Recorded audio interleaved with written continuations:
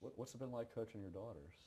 It's been awesome, man. You get a chance to, watch these kids grow and develop and get better. And, what's more important in the game itself is how you understand that their confidence and as young women grows tremendously through playing the sport, right? And you have to be very mindful of that. That's why I think like coaching youth sports is so important to take that very seriously because you're helping the emotional development of young kids, Yeah.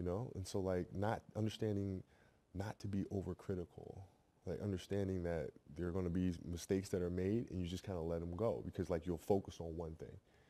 Say today we're focusing on passing with the left hand, right? Passing with our weak hand.